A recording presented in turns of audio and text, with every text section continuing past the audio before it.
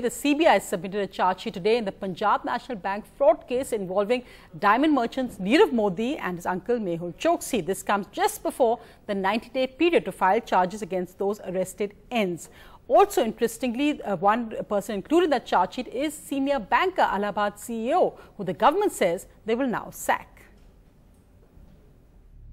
Allahabad Bank MD and CEO Usha Ananthasubramanian named in the first charge sheet in the 13,400 crore Punjab National Bank fraud along with 3 other top officials. The agency in the charge sheet says had these officials acted on the RBI's circulars on the SWIFT platform operations and the detection of a similar fraud in 2016, this fraud would have been detected. But instead, they wrote back to the RBI saying no such fraud was taking place at Punjab National Bank. हमने ये कहा है कि आप जो भी कार्य इन अधिकारियों को दिए गए हैं वो उनसे इमीडिएटली हटा दिए जाएं. हमारा प्रस्ताव बोर्ड के लिए ये है. We won't tolerate any laxity anywhere. 25 accused have been named, including 3 firms controlled by diamond merchant Nirav Modi.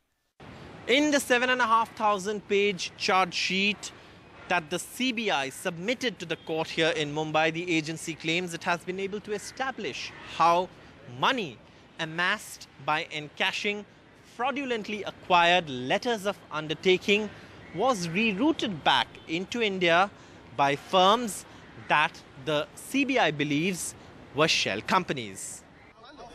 But as the names of these top officials were revealed, the government stepped in, with the Department of Financial Services seeking an explanation from 2 executive directors, Brahmaji Rao and Sanjeev Sharan, along with the MD and CEO.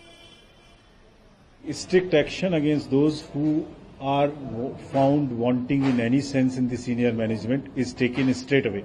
There is no time gap, there is no lag. This shows the resolve to deal with these cases straight away. The CBI has made it clear that investigations will continue till the main accused like Nirav Modi and Mehul Choksi are apprehended.